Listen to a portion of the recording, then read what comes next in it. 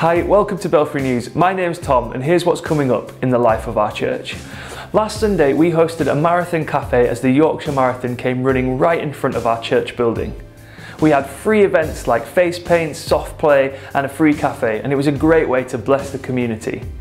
One story is that as one of the runners came running past our church, they heard their name called out over the sound system in encouragement.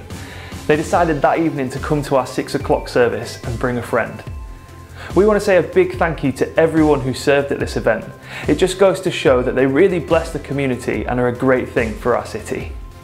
Following on from the Marathon Cafe, we are hosting 2 cafes over the Christmas period on the 30th of November and the 7th of December.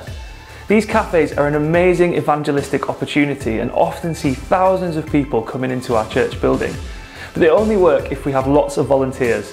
So if you can volunteer to serve at one of these events, then please go to our website or email this address. Every year our church gets involved with Operation Christmas Child, a way of blessing children across the world with a gift at Christmas. If you or your Belfrey group want to get involved this year, then please bring in your shoeboxes no later than the 17th of November.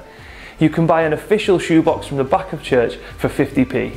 Let's get involved with this amazing opportunity to give at Christmas.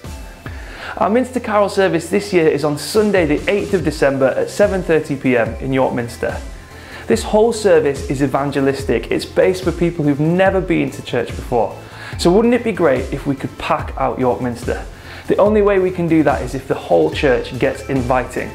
We're soon to launch all of our Christmas publicity, so be thinking and praying about who you could invite. Is it someone at school, at work, someone you go to uni with, your neighbours, maybe even your whole street?